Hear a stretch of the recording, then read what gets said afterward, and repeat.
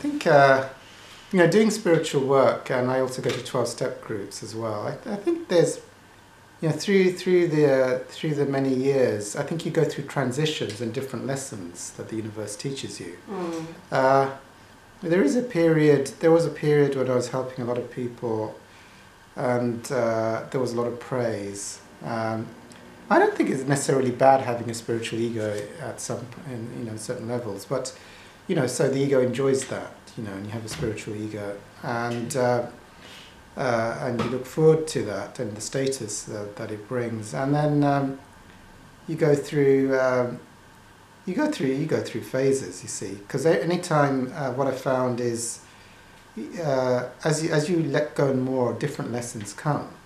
Different lessons come. So at some period, like everyone likes you. At other periods, they don't like you. Sometimes you're helping a lot of people. Sometimes you're not helping a lot of people. I think those things are, as they occur, they're different levels. They're different lessons in transcendence. And if you do spiritual work, the arising of the spiritual ego is to be expected. Because the ego, for example, in active, when there's no spiritual work, you have an ego which is based on, oh, I'm successful. I have a career in the stock market. So my status is, that's my. But later on, you get your spiritual ego, which is like, I'm more spiritual than you. So I'm getting approval. People think I know a lot of stuff, and so you get your spiritual ego building up. I don't think there's anything wrong, but at a certain point, the universe comes in and tests you on that. And if you just stay in any sort of defect for too long, you usually get, the universe will puncture it. Why is that not equally bad? Is equally bad spiritual ego as it is? Oh, what I meant, in a certain context, at a certain stage, it's natural to get the spiritual ego, and it's okay. I mean, if you're in your ego and then you start spiritual work, you probably will get a spiritual ego at a certain point. I mean, I think that's a natural progression. But at a certain point, the universe will then just pick holes at you because you're holding a spiritual ego. More refined ego. Yes, more refined ego. So you get your approval from being more spiritual than others. Or affirmation from others. I think that's natural evolution. But at a certain point, the universe, everything that you hold on to, is like layers of lessons.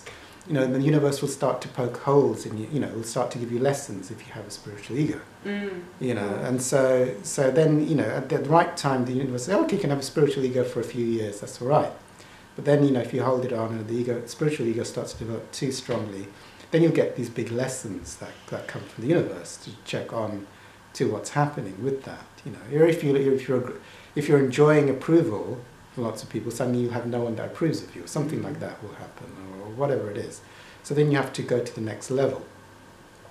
So that's always. So there's always, and as you go higher and higher, there's more and more subtle lessons. But my own experience, and I think the Course would probably agree with me, might not. This is a world for transcendence. This world, you're always going to be working on the next thing, unless you're an enlightened teacher. It's like the next layer of things you get. You just let something go, and you think you're okay for a while, and then the universe comes in and says, "Hey, you need to work on this." So it'll just give you something else. So yeah, I forgot what I was talking about anyway. But anyway, so that whole one is with that.